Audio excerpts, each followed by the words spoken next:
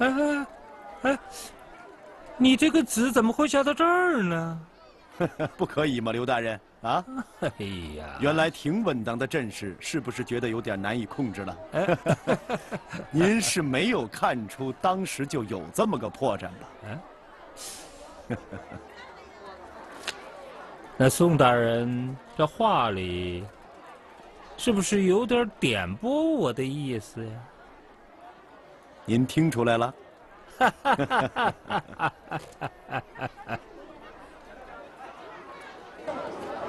哎，客官，你那天说过给我酒钱的，你现在给我，把钱还给我，你现在给我呀？不是说好了吗？有钱就给你。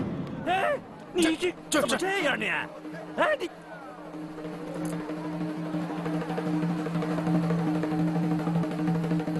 哎，这位老板，你刚才和那位争执什么呀？看把你气的！哼，真气人，欠钱还强词夺理，真没见过这样的人。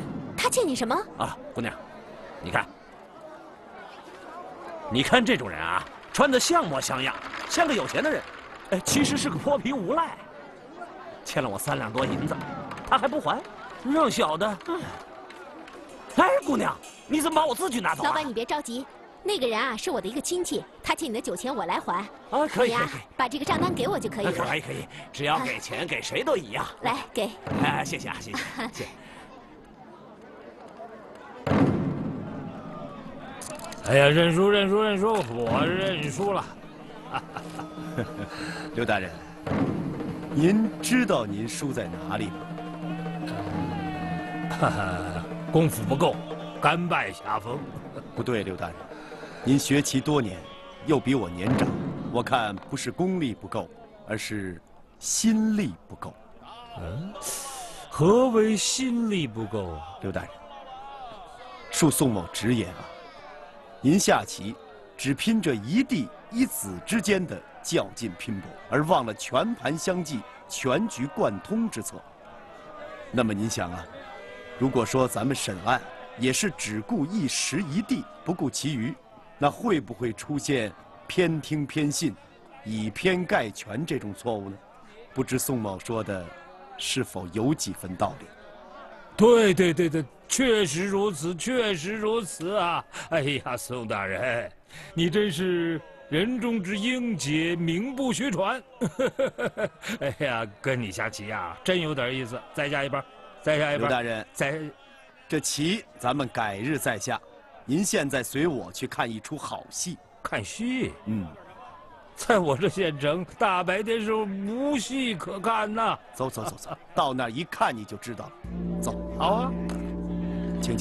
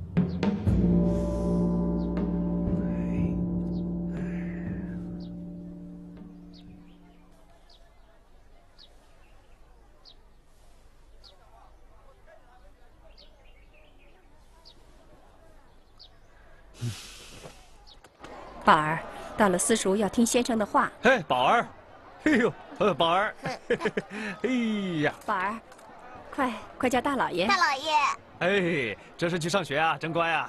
大老爷和宋大人为我家的事忙碌着，辛苦你们了，谢谢大老爷了。哎，说不上辛苦，不过就是没抓到那个杀人害命的凶手，大人吃睡不香，我等心里有点着急呀。我们心里也着急呀。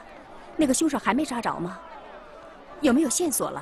线索倒是有了，只要找到一个被抓破脸皮、身高体壮的男人，就可以找到凶手了。是吗？啊，大老爷守在这儿，原来是抓坏人的。啊，宝儿，咱们走吧，大老爷正在干紧要的事情呢。大老爷再见。嘿，再见再见。那我们先走了。啊。哎，捕头大哥，站这儿干嘛呢？一脸傻笑。没什么。哎，那不是宝儿和楼夫人吗？啊。咱们去看看宝儿在哪儿读书，好不好？看人读书？就看一眼，走。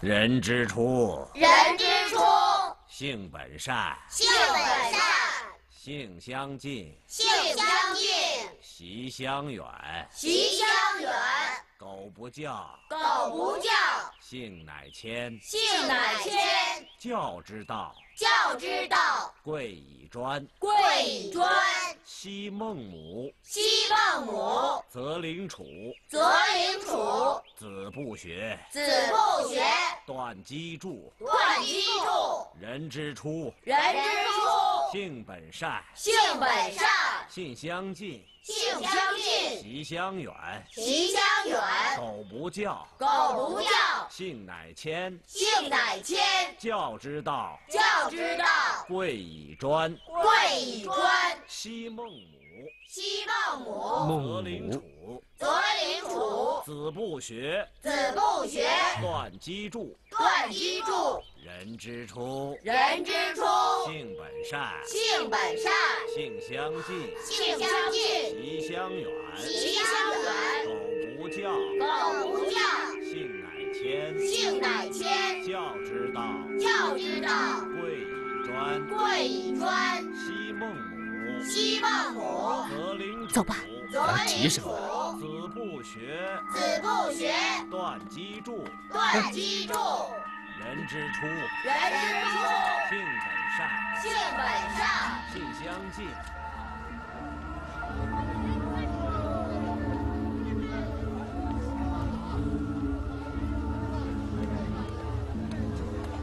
哎，怎么了？你急什么呀？哎，怎么了？哎，罗夫人怎么往那边去啊？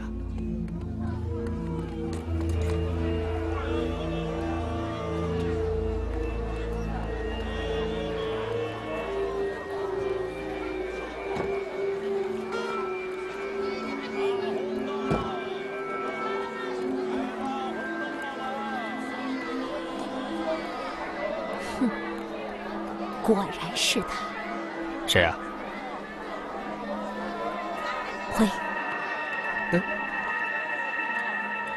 喂，宝贝儿，哎呀，你怎么才来啊？想死我了！别急别急呀，这么多年了，你还在乎这一回呀？等过了眼下这道关，以后啊，还不是你和我说了算？嗯，不是，我想死你了。上次你来没待多一会儿，匆匆忙忙的就走了。这次啊，我说什么也不让你走了。你先给我坐下，我还有话说呢。坐。我问你呀，上次给宝儿买的那个铜麒麟，你是不是又买了一个？嗯，哦，这事儿啊，上次买那个小玩意儿的时候，那铜匠死活不给我让价，我一生气，顺手又拿了他一个铜狮子。正好，那小妮子不是怀孕了吗？我拿铜狮子哄她，说等孩子生下来就戴这个。哎，怎么了？生气了？哼，怎么了你？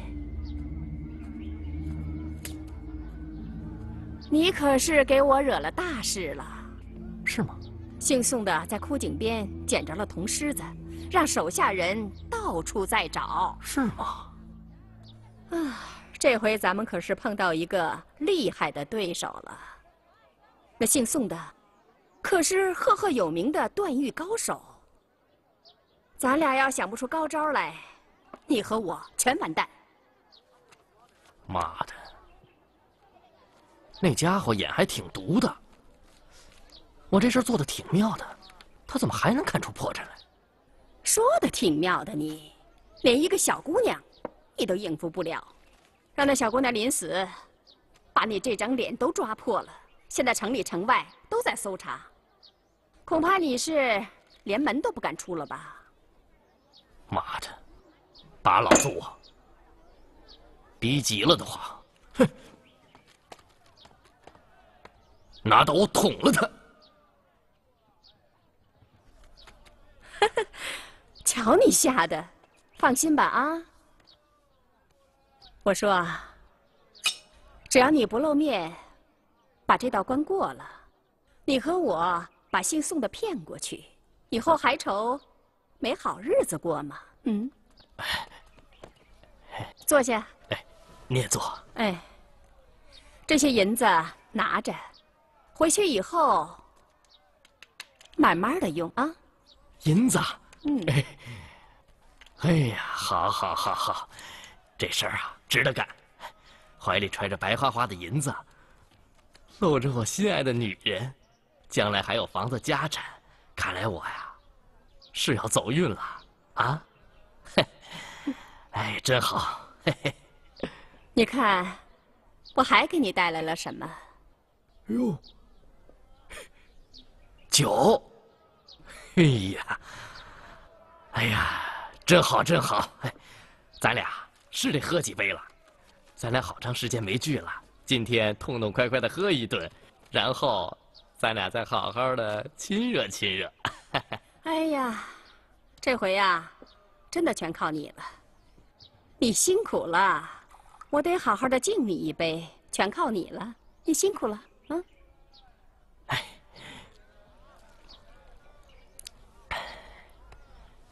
牡丹，别说辛苦，为了你。就是把这条命搭上，我也愿意。你在我心里，就是一朵永远开不败的牡丹花儿。还牡丹花呢？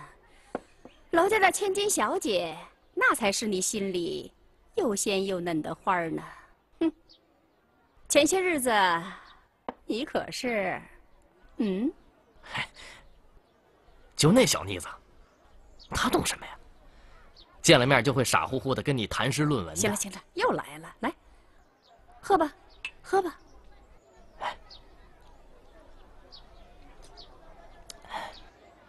牡丹，我原生这辈子可是为你活的，为了你，我连命都能搭上。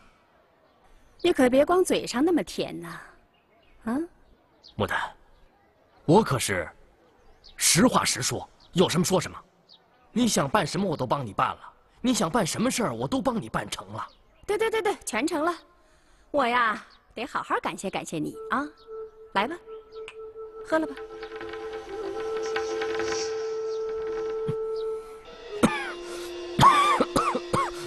没事吧？啊？牡丹，咱们扪心自问，我原生这么多年，对你是不是一心一意？是不是仁至义尽？你乐什么？牡丹，你要是对我三心二意的话，别说，我原生到时候手下无情。瞧你说的，这么些年，在我心里让我动心的，让我放心不下的，还不是你呀？你才是我的生死冤家呀！来。那你当年干嘛跟那姓楼的走？你有钱吗？你还是喜欢有钱的男人。瞧你那熊样，又是吃醋的劲儿上来了吧？我就喜欢你这种吃醋的劲儿。我们家那老爷子他懂什么呀？你才是我心里忘不掉的呀！啊，这么多年我还惦记着你，你还说这种没良心的话。哼，你这么说还差不多。咱们俩合作，等过几年，再把那老东西给收拾了，那楼家的财产还不全都是你的？到那时候，我就可以大摇大摆的、风风光光的进那大门，做你的称心丈夫。你可真敢想啊！啊？你不想？哦，想，天天在想。来，哎，我怎么听着怎么有动静啊？动静？嗯，你去看看好吗？去看看。什么动静？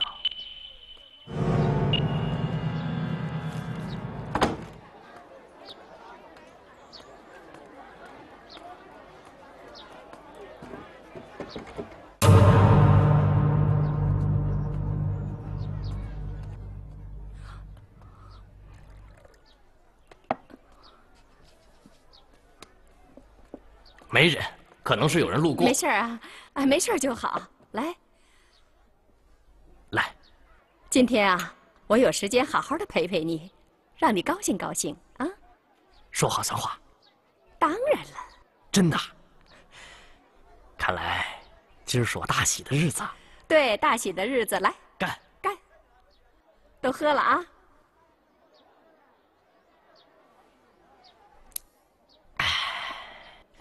来，再来一杯好吗？青诗有，青诗有，习礼仪，习礼仪，香九龄，香九龄，能温席，能温席，玉不琢，玉不琢，不成器，不成器，人不学，人不学，不知义，不知义，为人子，为人。哎，大人，你听，好像有动静。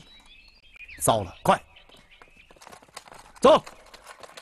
哎，楼员外，你怎么不走啊？什么事儿催得这么急？哦。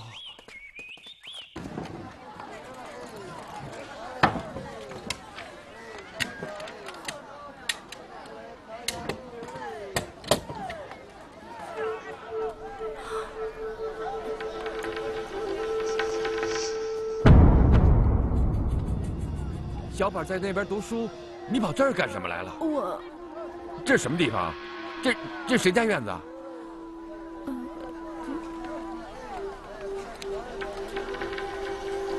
把门打开。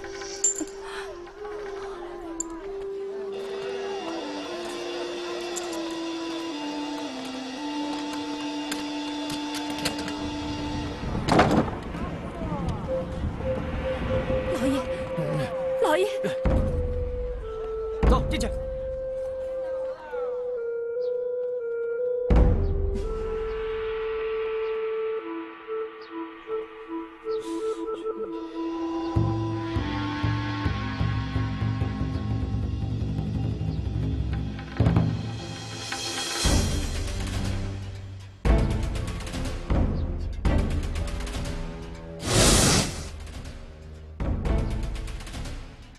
人刚死，是服毒而亡。来呀，在。把尸体抬出去。苏大人，这不是你娘家表弟吗？啊，前2天你说他走了，他走了，回去了，这不会死在这儿呢？这是怎么回事啊？啊？宋大人，怎么又死了一个呀？是啊，宋大人，他的表弟怎么会死在这儿呢？楼员外，这事儿恐怕得问你楼夫人吧。我什么也不知道啊，我是送婉儿去读书，顺便过来看看我表弟。我看他死在房间里，吓死我了。我正想回去告诉老爷，就这些。宋大人，他说的是真的吗？楼夫人，看你这意思，是不想跟你的丈夫说实话的。你觉着事到如今，就死无对证了，是吗？宋大人，我表弟究竟是怎么死的，我也想弄个明白啊。您不是赫赫有名的提刑官吗？查凶验尸，该是您的拿手好戏。如果您有什么高招，能让那死人开口说话。住口！你这恶毒的妇人，事到如今还想抵赖？好了，楼夫人想必是刚才受了点惊吓，一时想不起来了。那本官给你提个头，你总该记得你跟那袁生是如何设下这李代桃僵之计，又如何将那楼家17岁的小姐和那可怜的梁羽生痴痴迷迷堕入情网，成为你奸计中的傀儡角色。你就不想说说，你是如何设下此计，又是如何一步一步做成功的呢？宋大人，您说的话，我怎么一点都听不懂啊？什么李代桃僵，陷入情网，哪有什么圈套啊？我家小姐年少无知，被那心怀鬼胎的梁羽生所骗，鬼迷心窍，三更半夜的跟着姓梁的私奔他乡，失足落下枯井，死于非命。我家小姐死的真是冤呐！这事儿，刘大人，您在县衙、升堂说得清清楚楚，我和老爷还有民众都听得明明白白。您宋大人远道而来，却要无中生有，鸡蛋里挑骨头，把一桶污水泼到我一个弱女子身上，我哪里得罪您了？跟我过意不去。刘大人，您是本县的父母官，您得说句话呀！啊，刘大人。是啊。可是，老爷，您是知道的，那天晚上我和你一起招待客人，半步都没有离开，对吗？对。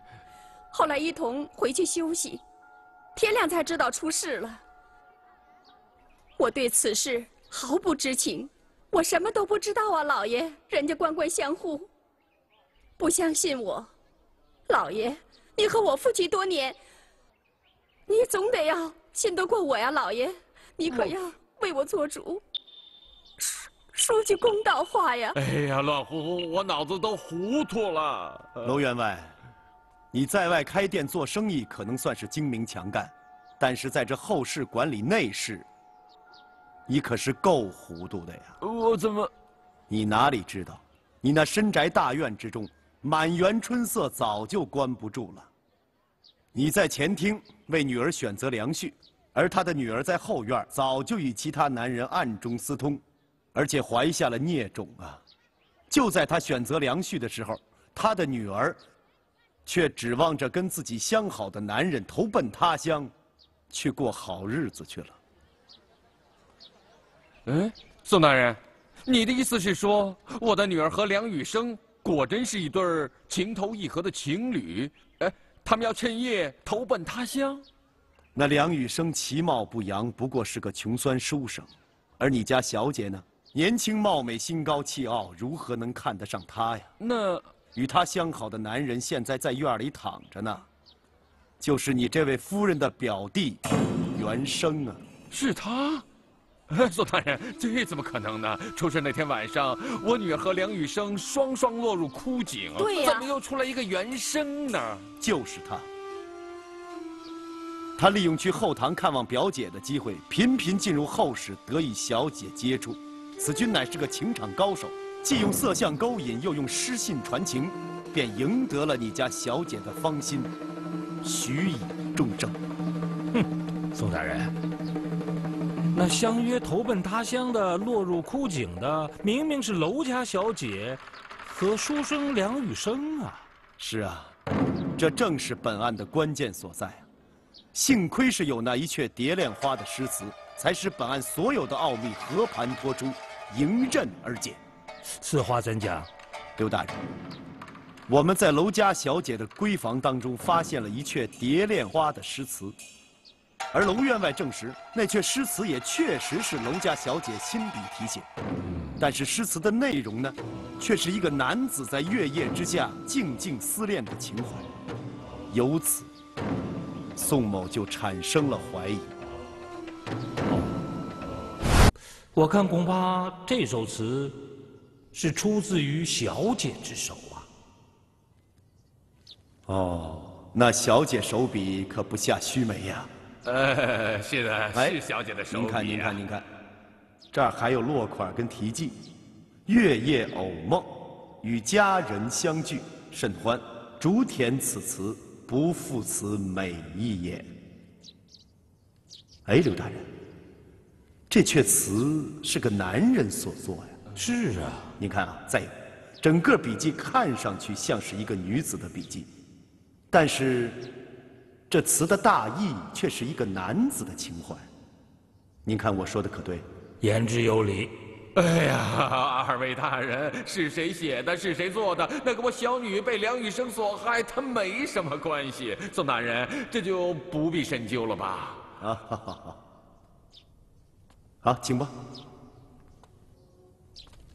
英国，私下再看看，看看床底下有什么没有。嗯。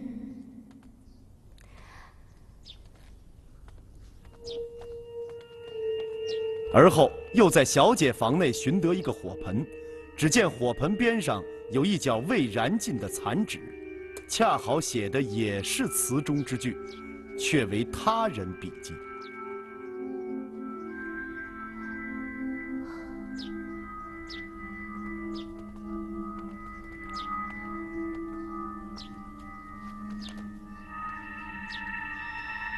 大人，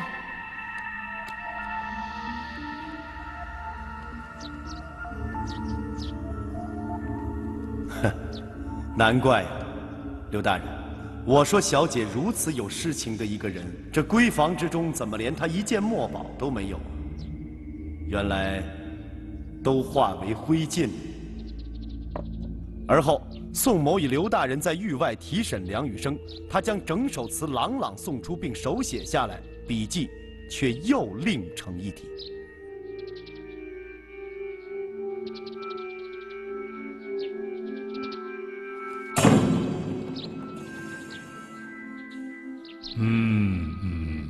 果然一字不差。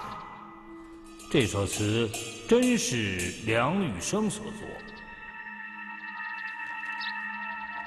刘大人，不对，不对，也不像。怎么不对？大人，这首《蝶恋花》有上下两阙，大人刚才所吟的是上阙，还有下阙，写于中秋节前3天。好，梁羽生，这首词就算是你写的，啊，刘大人，来，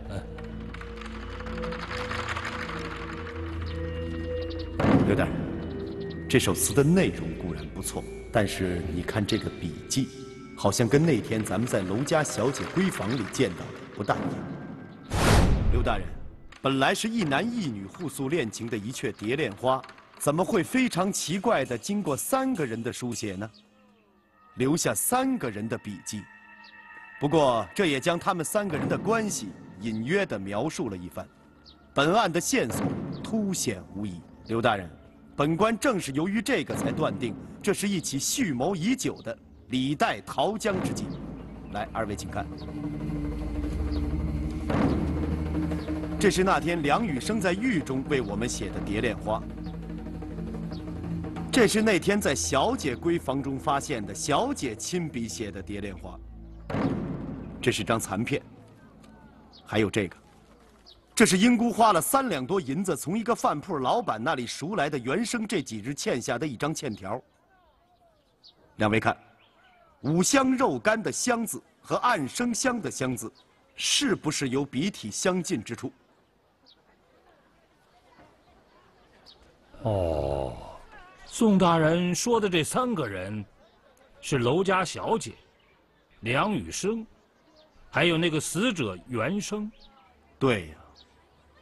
娄员外，宋大人，你家深宅大院规矩很严，前后院之间隔了2道门，是不可以随便进入的。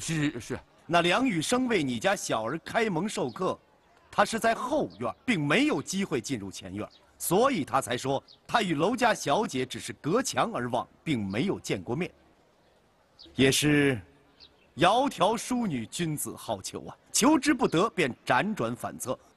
遥望生情，便生情诗；痴心越重，便斗胆将这个情诗交给了你家6岁小童帮忙，拜托这位可以进入前后院的小童做小信使，把它传递给你家小姐，以诉爱慕。这玉不琢，玉不琢，不成器；不成器；人不学，人不学，不知义；不知义；玉不琢，玉不琢，不成器；不成器；人不……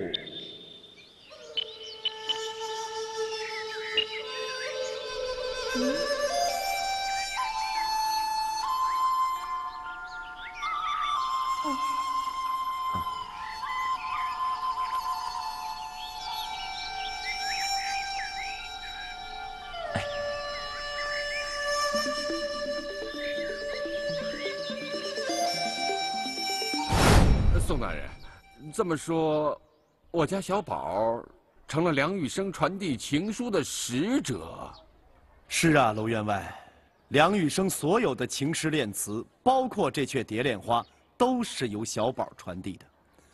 只不过在传递过程当中发生了重大偏差，宝儿只是把这些诗词给了楼家小姐的贴身丫鬟秋月，而秋月呢，又将这些诗词交给了另外一个人。姐姐，姐姐，来信了。或许就是那一回，宝儿，楼夫人与老相好袁生，还有被他收买的秋月，一同谋划了这一出李代桃僵的好戏。英俊潇洒的袁生乃是情场高手，惯于风月之事，让他扮演情种的角色，以其堂堂之貌、油滑之舌，挑逗一个年方28、情窦初开的楼阁小姐，可以说是手到擒来，十拿九稳。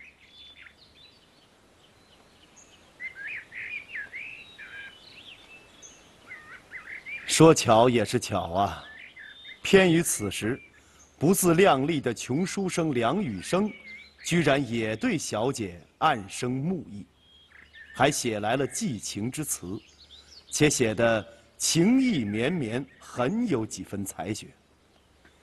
这就好比瞌睡送来了枕头，原生正愁肚里文墨不多，写不了文绉绉、情真意切的恋词。得到梁羽生的蝶恋花，即将此词抄录一遍，提上自己的姓名。如此，花花公子原生便成了一个饱读诗书、满腹经纶的英俊书生了。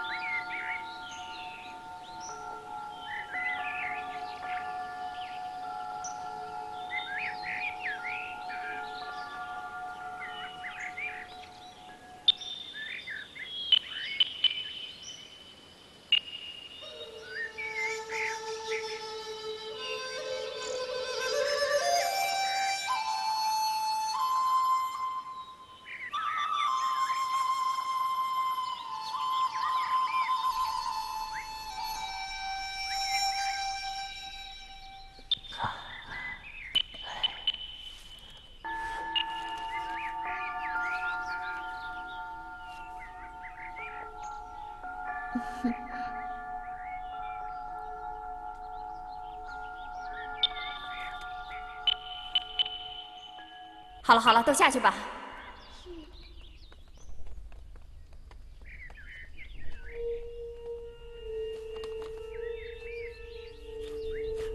好，那好。小心点啊！哎，怎么样？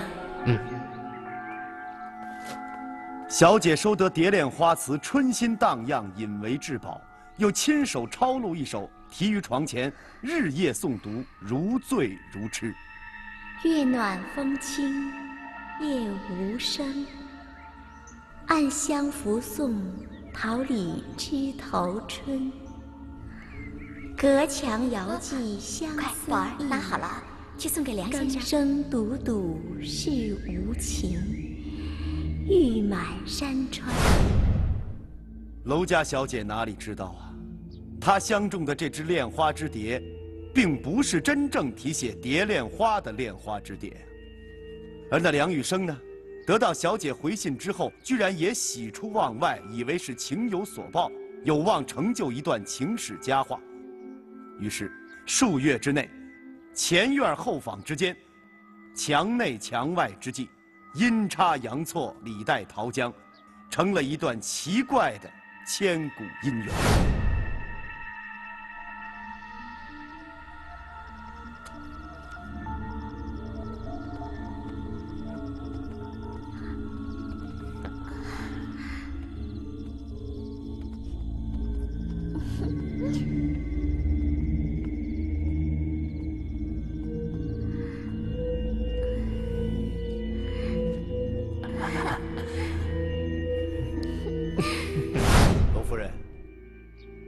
本官这番评述，应该与事实出入不大吧？宋大人，我表弟品行是不好，风流事也有过，这不假呀。我劝过他很多次，可是他不听话呀。他利用与丫鬟秋月之手，暗中与小姐偷情，这些事都是瞒着我干的。我是有罪过，望宋大人明察。老爷，宋大人，要说袁生暗中引诱小姐，确有可能，可他为什么要拉上一个梁羽生呢？再说了，他从哪儿不能偷几句诗句哄哄人呢？是啊，娄员外问得好啊，这正是本案的关键。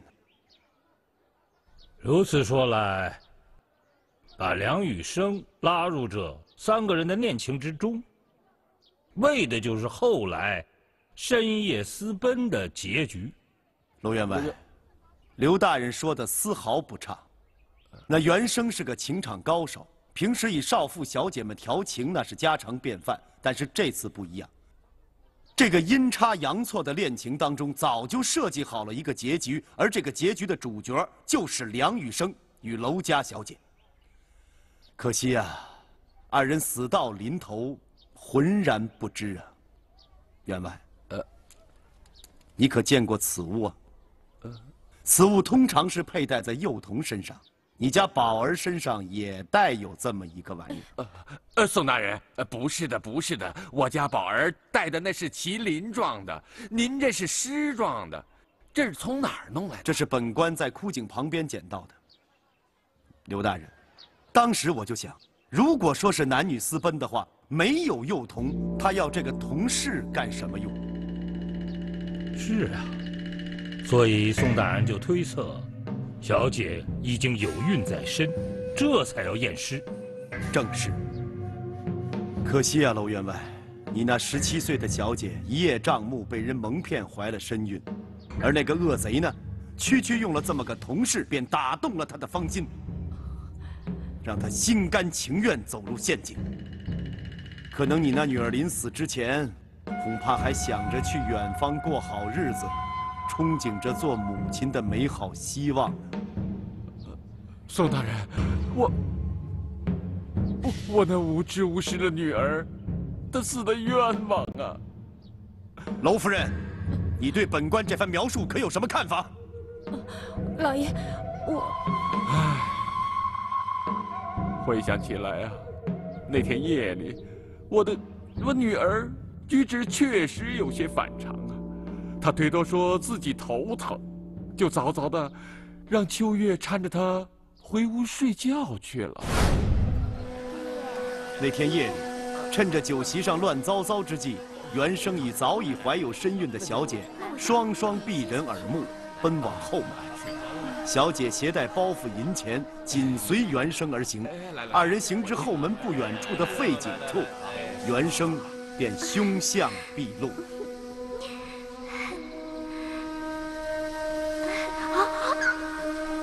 稍后，这场悲剧中的第2位人物才登场。来，到里面坐啊，请啊，随便啊。你们好啊，谢谢大家，来坐。来，多喝点啊！来，把杯中的酒都端起来，多喝点啊！我来。多喝点儿，我给你们倒上酒。夫人，我实在不能再喝了，我喝了不少了，我得先回去睡了，明天还得陪小宝上课。行，慢点啊。行，我有所。来，接着喝，接着喝。此时，因小姐与人定亲而心情郁闷的梁羽生，带了几分酒意回到房中，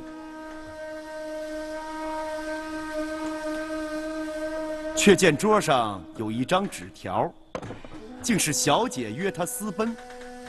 这失意书生不禁喜出望外，急忙出房，追他那思恋已久的小姐去了。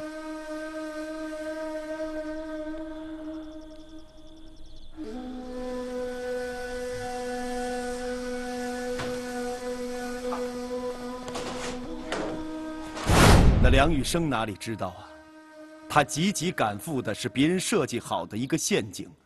等他到了后花园的时候，果见一人在黑暗之中等他，那么他当然认为此人就是娄家小姐。可是刘大人，他与娄家小姐只是隔墙而望，并不认识她的容貌，再加之月色难辨真伪，所以说迷茫之中稀了糊涂被别人推下井去。